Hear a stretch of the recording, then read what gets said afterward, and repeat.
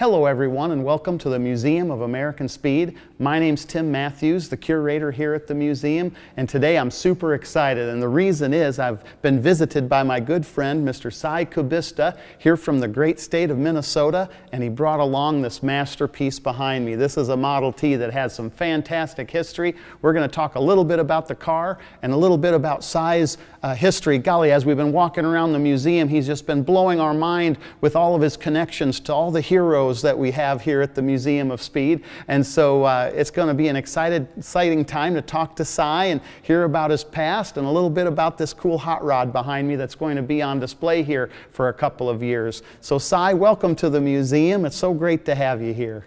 Well, it's good to be here, and I'm so happy that it's going to be here for a while for the other people to see, and a lot of work has went into it, and it started way back in 1960 with nothing but a frame and an engine in a one stall garage with a Farney arc welder and a torch and a lot of wild ideas. Made a lot of changes to the car in the years.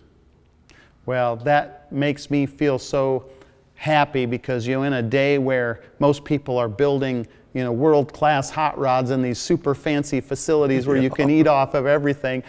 I built my little hot rod in a two-car garage, and the reason is because I wanted to do it the way my forefathers had done it, and it's just proof that you can build amazing things with very little. And I think a lot of the young people out there that might be listening to this are probably saying the same thing. Why should I get involved with the hot rod world? I don't have this big facility. I don't have all the tools I need. But I would argue that if you have the ambition and the passion for it, you can do just about anything. So what year was it that you actually started on this car again, Cy? 1960. 60, oh boy. There was a lot going on in the world in 1960. We were trying to figure out how to go to the moon and all kinds of cool stuff. Golly, had you worked on some hot rods before this, kind of leading up to this car? Oh yes, and I'd actually built a Henry J with a V8 60 in for a guy, and I ran a 40 Ford that I ran NHRA drags with in 58, 59, and 60, and I ran a stock car, a jalopy car, 1949 Lincoln stock car racing in 1955, 56. So I stuck my nose in a lot of racing. So I had a lot of bruised knuckles and a lot of experience in welding. So. Oh, I love that. I love that. Well, kind of to start off, the car behind us was the reason that brought us all together. Why is this car special? It won some pretty spectacular awards. Well, it started out to build a hot rod. Well, coming back, I was in the service 53 to 55 in the state of Washington, in the Army and and I started to see in Washington some hot rods so I got kind of the bug to build something, and I come back to Rochester and I said, I'm gonna build something that's just goofy to drive back and forth to work so I started with the T, and I actually started driving it in about 63, 64. I drove it to work every day. I put a couple thousand miles on it in a year but it was something new in the area, and I had every cop in Rochester stop me just to see, what it was, because they had never seen a hot rod. Maybe they seen it in a magazine or something, but so it was a good time, and it was a good attraction because I had opened up a new Phillips 66 station, and that parked out in front stopped a lot of people too, so it was a good advertising piece for me. So. Oh wow, that's just like Ed Iskandarian used to do with his Model T. He'd park it out in front of his cam business. I didn't realize that. I bet that did get you a lot of attention. And what was the big award that this car won? Because that was one that really kind of put it on the map, right? Well, in 1968, I won the ISA International championship with it. Yeah, that's a big deal. And it got a lot of attention after that. And you were telling me a little bit about some of the features of the car that you think really put it over the top, that made people notice it. Well, I guess the big thing was that everybody ran a Chevy or a small block Ford, and here I come along. I got to be a Lincoln bug in 1952 when the Lincolns first came out with overhead valve, and I just like the sound of that engine. That engine has a different sound of the other ones. And I said, well, if I ever build something, it's going to have a Lincoln in it. And so when I was driving that, then I started with, I think I started with 1 4-barrel, then 2 4-barrels, and then 3 2-barrels, and then 6 2-barrels, and then now this one has got 8 2-barrel carburetors on it. And they're force-fed, yeah. I kept changing because I'd like to have something different than the other person. I think because of the Lincoln, you couldn't buy any parts for it. You could maybe buy a distributor and rigger parts for it, but all the speed parts you had to make. And I got to know Clay Smith real good in camshafts and that, because I think we reground 3 different shafts for it, and that they're just experimenting more than anything. And so that with the Edsel push button drive in the center, that got me a lot of engineering awards. And it being all Ford also helped. Then I used to have up to 1966, it was green. I loved the green. and out there, and one of the judges says, you'll never get People's Award with green. And so I brought her home and I painted it into a maroon and reds and out there. And sure as heck, it started getting People's Award. And then I had the fenders built special for it, which is probably one of the highlights. That and the top of the car is so much different than a lot of them you see.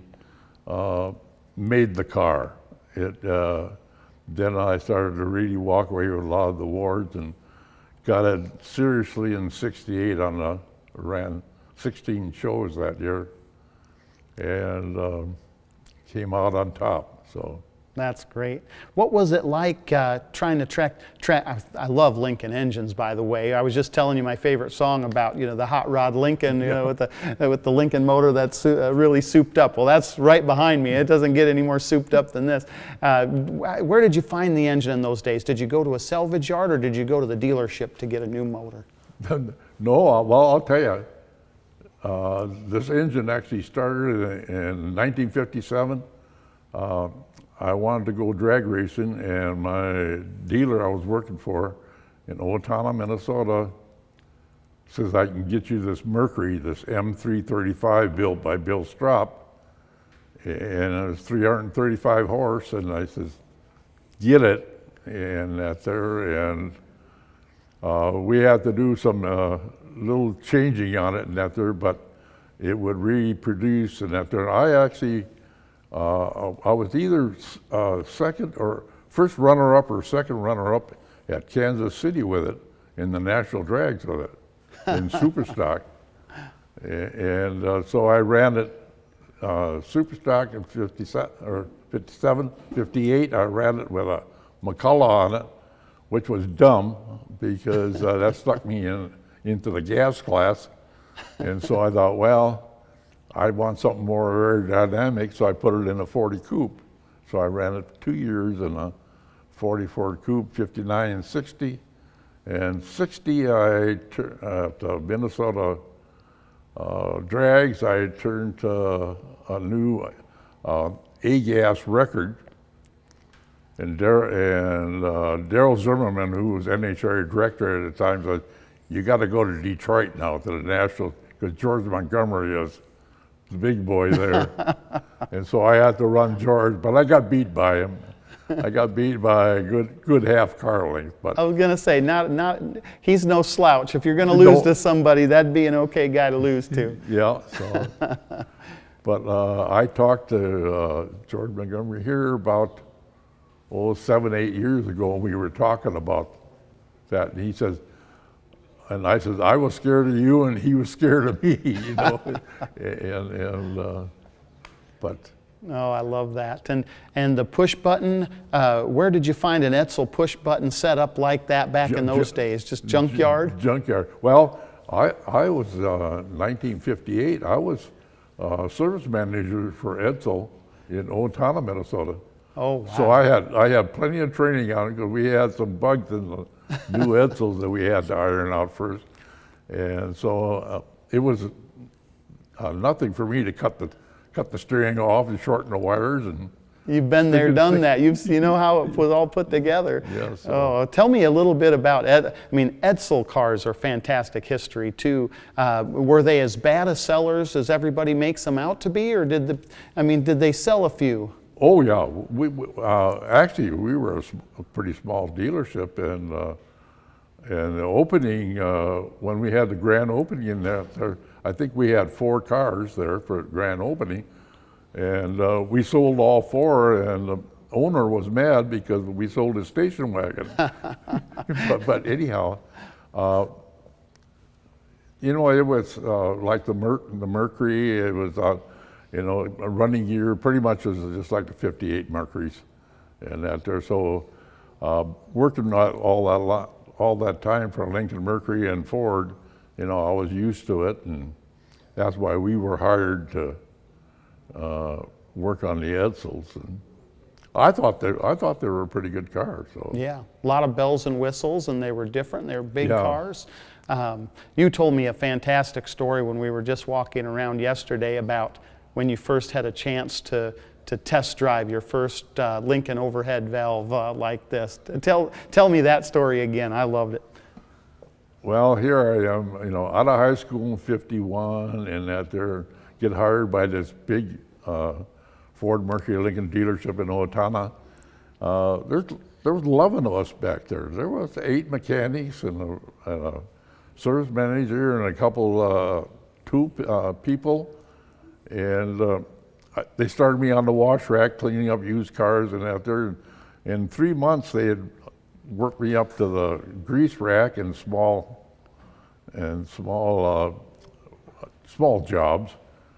And here comes as they bring this '52 Lincoln in with its overhead valve. Of course, it's going to be showing the next day, and so everybody opens the hood up in that there. And everybody, wow, what a beautiful car. The valve covers are cool. I mean, everything beautiful on all those. And the way the engine ran, so we unconnected the speedometer. We go out and see how fast it goes and that there, you know. The owner got a well-broken car when he got it. Everybody had their turn taking it out for a spin, wearing the back tires off. I love it. Oh, that's great. And, you know, it's interesting because you're right. You know, nowadays you see a lot of nail heads, early Hemis, you know, but you still don't see a lot of Lincolns and hot rods. And, you know, that's what makes this car so fantastic and unusual, I think. Well, then the Lincoln wins the road race in '53 and '54. So, you know, that really put, I think I had owned probably 10 or 12 of them. Oh, wow. You don't still have some under your bench. I'd come visit you, do you? Dang it. No, I want to build a hot rod with a Lincoln now. Yeah.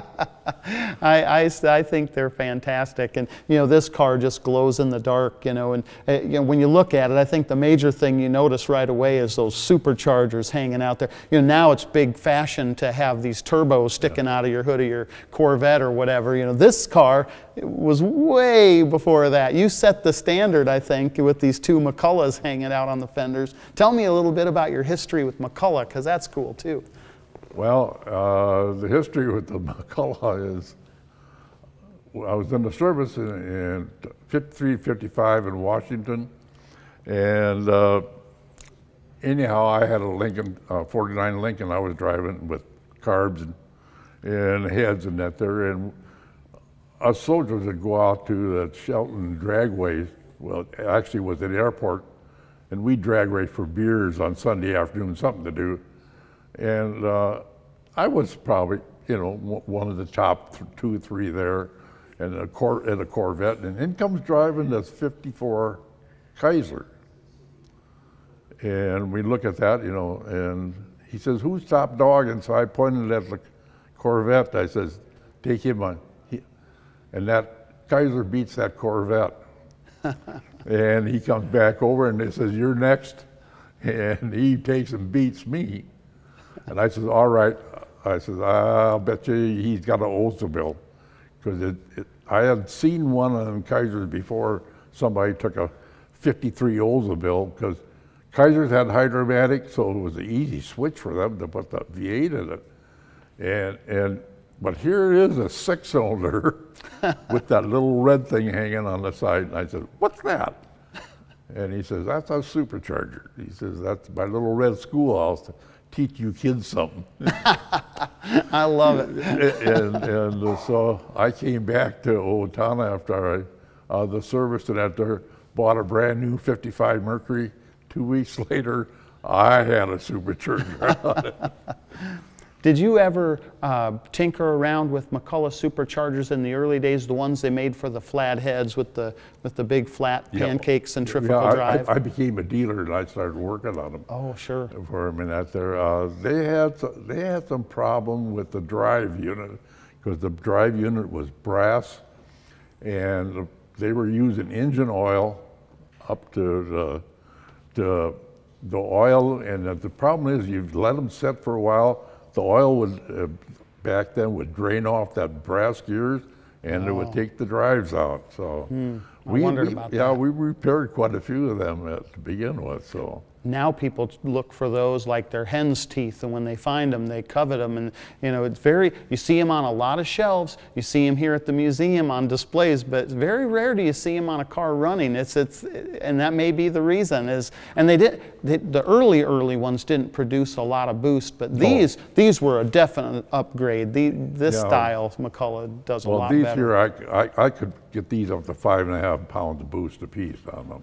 And after I cut the variable ratio off, and then I could change how fast I was spinning them by the size of the crank pulley. Oh, so, sure. Yeah, but...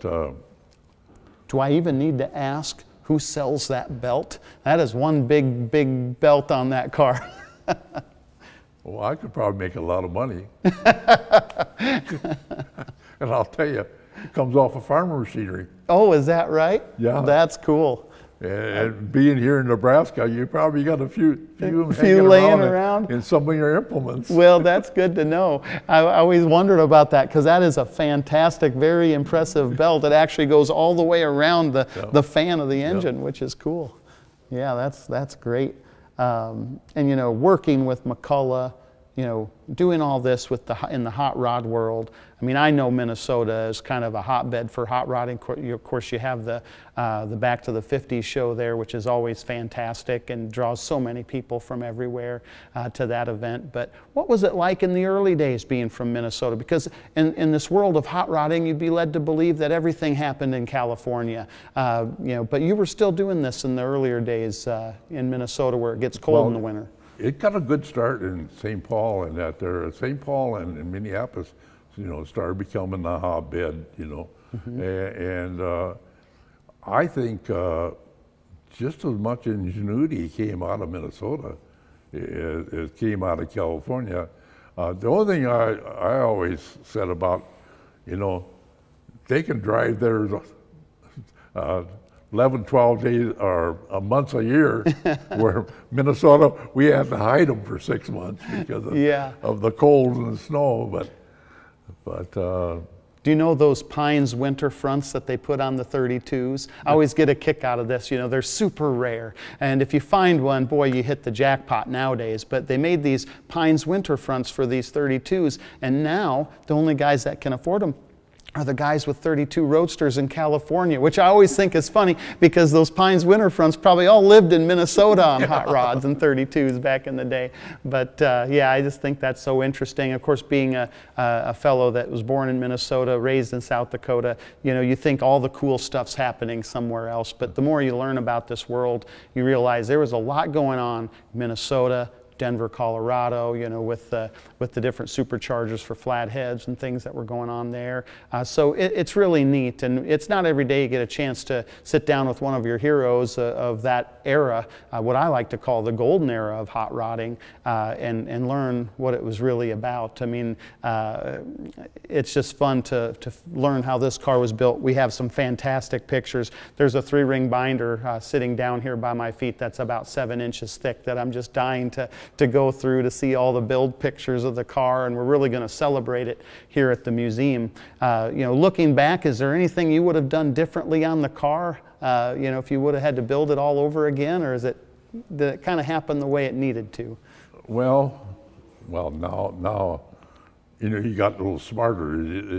every time you change it, you got a little smarter. But I'll tell you, one thing that you probably don't realize is that back then, you know, we went to a drag strip. You went to a drag strip with only a few bucks in your pocket. You know, you went to have fun. Sure, maybe you won a trophy, but you know, it wasn't that big. But you went, and there was a lot of, you know, the guy next to you broke. You helped him fix his car so you could have a race. You know, that's when you went there to have fun. Now it's quite a bit different, and it takes a lot of money, and it kind of takes away from what it used to be. And boy, I miss that, because there was so many people, so many, you know, back then it was nothing for Don Garlitz came to Minnesota Dragways in I suppose the 59, 58, 59, 60, and you know, he was running on a shoestring at that time too, because I had the 40 Ford there, and him and his family were sleeping along the fence there. It was just like I was. That was our Holiday Inn. You know? In a little tent. Yeah. You know, it was. But everybody helped each other and get by, and I think that's what kind of made the sport really grow, because it was something to read, to do, and to meet new people. Yeah, absolutely. And so. And like-minded people. You know, I always talk about that here with the museum. When you get car people together, there's a special magic that happens, and it doesn't matter what your background is, if you were a doctor or a lawyer, or if you were a garbage man, you know, or whatever. I mean, it's there's a commonality and a brotherhood, sisterhood that comes with this car world, and that's what makes it so fantastic and such a wonderful hobby. If you could build a car right now, unlimited budget, what kind of car would you build today? Oh boy. It's hard to ask a car guy that question. You know what? I had won in '68 the championship. At back that time, the ruling was you can't bring the car back unless you can completely change it. In that there, and I had already started on a new car with a rear engine, just like Ernie Moroso. Oh yeah, Ernie Moroso's Golden Star. He's got the Ford Camry. I went to Ford to ask him to get an Indy, because I wanted the Indy engine, and this was going to be rear engine, and they didn't. I went Monday morning to Detroit and met with the big boys at the table. They gave you 5 minutes to make your spiel, and they called me back about a month later, and they says, we're kind of getting out of, '69 was kind of a year where they said we're going to get out of racing, but they said you can have all the 427 SOHCs you want from Holman and Moody, in that there for a special price. And at that time, I had two of my friends, and so we bought three of them. Oh, wow. And I put mine in a '48 Lincoln, and we put Kurt's in a '63 Ford Fastback, and then we put the other one for Minnesota Auto Specialties. We put that in a street tee. So. I wonder if they'd let you still do that, go to Ford. I'd love to ask them for some more of those motors at that price you told me about. Yeah. Well, actually it was Fran Hernandez, who was head of Autolite division of Ford, and that there got me in there to talk to him. So. Wow. I wonder, would have this been after the GT40 success? Because what year would have this been, Si, that you were there? It would have been probably 68, 69, oh, yeah. Probably 70. Yep, so they'd already had their big success with their GT40 and Yeah. probably had some spare engines laying around, and that's really fantastic. Yeah, that's neat, the fact that you could go ask for a camera and Yeah. come away with a deal like that. And obviously they were impressed. I think you told me that story, that they were so impressed that you had built a car that was all Ford. It wasn't a mixture of, you know, Chevy and Dodge and all this other menagerie. It was all Ford. Well, you know, the guys at the board, there must have been 12, 14 of them sitting around the table there. The two of them gave me the high sign when I said, you know, I'd built this one here with Edsel and Lincoln and all Ford body, you know, all steel body and everything in that there. And two of them gave me the high sign, you know. So That's great. They kind of liked it better than if it had been powered by Dodge or Chevy, but. Oh, that's fun. Well, I think the most fantastic part of this story is how the car has come full circle. You won the award with it, and then you sold it right away. But somehow the car came back to you, and you still have it in your life. Tell me about how this all worked out, because it's great. Well, at that time, the wife, you know, I've been 16 shows, and she, raising a family, and she says, don't think it's about time to stay home, and so I sold the car. And the car actually ended up going to a person out of Minnesota who ran Canadian fairs. It started on one side of Canada all the way, and ran it all through the fairs. And the car ended up back in Denver, Colorado. And one guy came to me and he says, I think your car is in Denver. I said, really?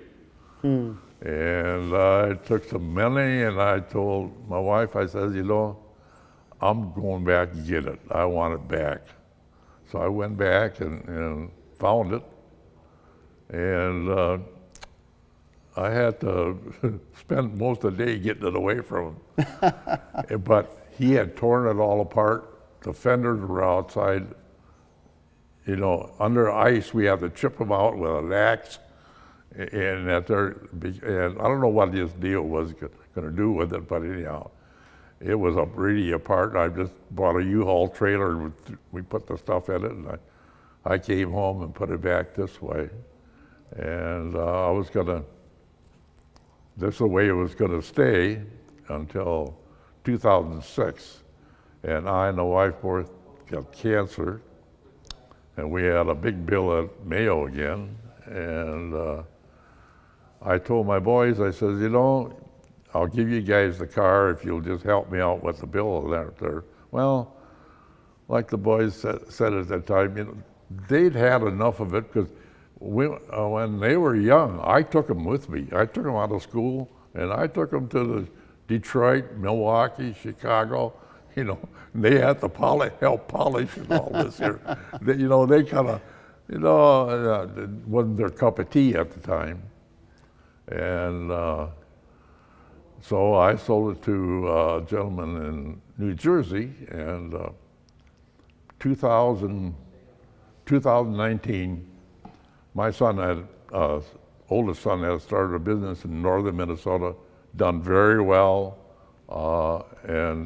He was getting set to get retired. He says, Dad, he says, you know, I was with that car all the time, and that there, where did it go? And I told him, and the guy said, they made a deal, and Bob, my son, said, we're buying it back, Dad. It's going to stay in the family. He says, that's a part of us. Oh, well, they helped me build the car. You know, when I was building it and that there, I had them, you know, putting the body on and off it, and that there, they, you know, they were doing a lot of filing and drilling holes and holding stuff, and so Bob bought it back, and then he passed away in 2020, and he wasn't married, and guess what? His stuff came back to us. Here come the tea back again. Wow. Here's the tea back again. So it's just like the key it was supposed to be. Come back to Minnesota, and I'm so happy it's back in Minnesota again. And well, that's a fantastic story, because I think there are a lot of people that can relate, that grow up with cars, maybe following their parents around, going to car shows and whatnot, and they might almost have a sour spot in their heart for something at the time because it's taken up so much of their time, or you know, so much of their childhood maybe, but then to come full circle and say, no, I actually love that car, and let's get it back, Dad, and that's really cool. And the fact that it's here today and it's not changed, you know, that it's not, you know, sitting here with a small block Chevy in it and a different paint job, I mean, that it's the way you wanted it, that is somewhat of a miracle. Yeah, the paint on it was painted in 1988. Wow, it looks fantastic. It's got just enough character, you know, that you realize this is a real historic car, and it's fantastic. Yeah, and you drive this thing. I mean, that's no problem. Hop in and go for a spin. That's why I says, you know, that way I could drive in the parade and don't have to be scared of scratching it. Yeah. You know, or something, or loading and unloading a trailer or something I can go and drive it. So. Yeah, absolutely. That makes it a lot of fun, you know, and having it, you know, you talked a little bit about, you know, your sons being with you, you know, traveling the circuit, having it at different car shows. That's where you met Mr. Bob Larrabee, because of course his connection with the Detroit Autorama and the other shows. Yep. Tell me a little bit about your history with Bob, maybe the first time you met him, and you know, what that relationship was like. Well, I'll tell you, he was. You know, I showed for other producers and that there, but Bob was really different, you know. He was always, to me, I don't know, so down to earth. You know, a lot of them, you know, you feel like you're taking your time by asking them a question. Bob, he'd come over and talk to you. You know, and he'd always say, how you're going. And then at the end of the show, it was always, you know, while he's getting packed up to go, here he come with some pizzas, you know. So, you know, he made that ISA circuit. He done such a great job at it, and it was always neat to see him and talk to him. He always had something going, and that there was so interesting to. Oh yeah, yeah. He you know, he always had this sense about what people wanted to see or what would bring people to his events. You know, all the sideshow stuff, you know, like the Playmates or the you know, the famous movie stars that would show up at his car shows. But he obviously had good taste in cars too. He knew the cars that people would want to see, and that's where the relationship with you happened. And I think he also knew how to take care of those people so they'd want to keep coming back again. And I'll never forget when Bob told me about you, and that's where I first learned your name. He said, Tim, have you ever seen the Kubista T? And I said, I've never heard of it. I said, I'm kind of embarrassed. I don't know about this car. And he said, well, Tim, you should be. This is a really serious car. And he showed me pictures of it, and then he told me about its Minnesota connection, and I just immediately fell in love. And you know, so to have you here obviously is it's a great triumph for the museum. We're super excited to tell your story. We're just getting started, of course, so we'll keep plugging away at it, and we're going to build a fantastic display for the car. And are you going to come back and see us at Cars and Coffee? You betcha. You betcha. Well, I hope so. Maybe this will just be one. This will be one in a series of videos we do, just to kind of talk about your car. I know you've had a chance to wander around the museum. Is there anything that really lit you up when you saw it? Oh, well, I'll tell you, that engine department, all them engines and that's my kind of cup of tea, because there's stuff there, I never knew was made, and it was neat to see what a lot of other guys, how they engineered stuff to get about the same thing out of them, but how differently they'd done it, Yep, absolutely. They didn't go to TV or anything, or bring it up on the internet to how to do it. You had to go, if you want it done, you had to go do it. You're right. And you come from that world too. And I was going to ask you that, and something I forgot to ask earlier in the interview is, where did you get your original spark for cars? Was your dad into old cars, or did he teach you how to build things, or how did that all get started? I was born and raised on a farm, and Dad was pretty, as far as farming, and doing little things around the farm, he was pretty good at that. But my biggest, my education, like, I go and talk to, I'm a Korean veteran, and I go and talk to high school, to different classes about the Korean War and how we got started and all that. And like I said, my best teachers was, at that time, was when I got out of high school, was the Ford garage, and that there was 8 other mechanics there were teachers. They would come over and help. You'd be over there struggling, trying to do something, they'd come over there and say, well, can't you find a different way to do that? Or how about doing it this way? That was my best teachers. The guys in that garage were fantastic. And then I got in service, and I put into the engineers, and there, we had some really good instructors as far as engineering.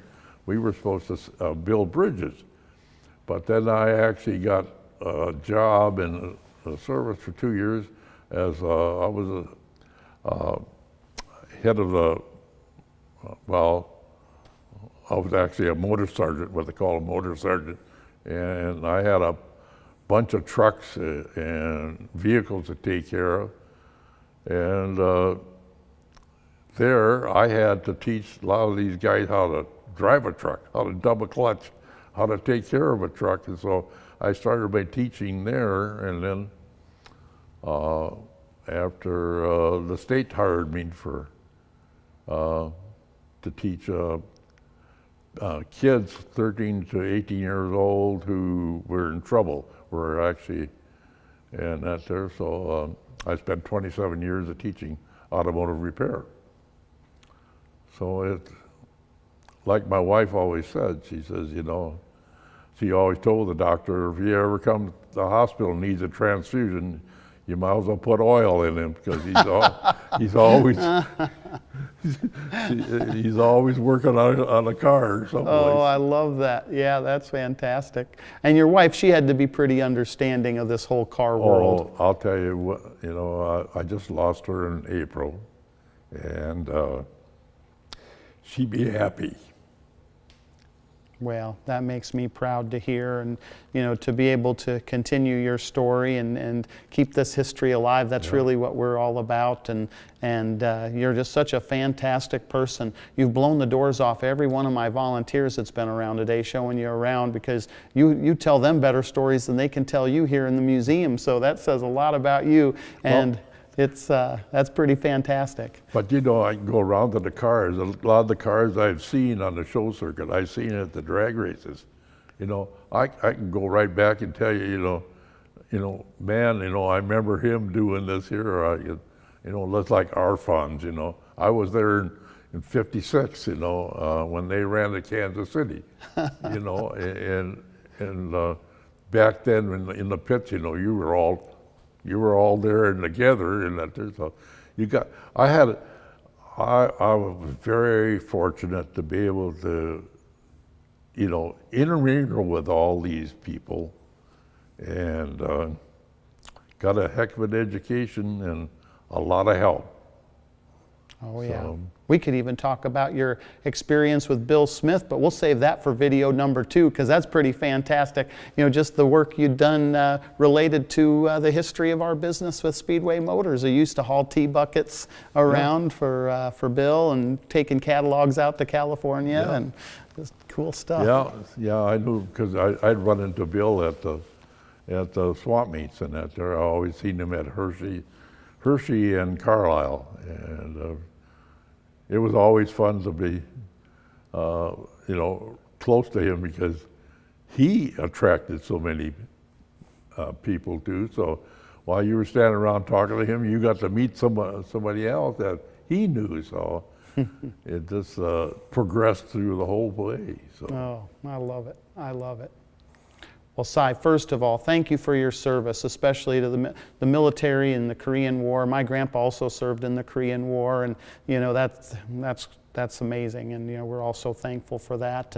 And thank you for coming to the museum. Thanks for bringing your fabulous car. We're excited to celebrate you, celebrate your accomplishments, and hopefully inspire the next generation. Because really, if we can get some young people to put their cell phones down and go build something, I think we're all a little better off. And what's better than a hot rod, right? So thank you so much, my friend. This means the world to us, and we'll keep talking and learn more later. Everyone out there joining us here at the Museum of American Speed, thank you so much, and we'll see you next time. I would like to say that thanks to Terry and Bonnie, you know, they've been such a help for me because I'm 90 years old and I can't do it as fast as I used to. I think I could, but it don't work that way.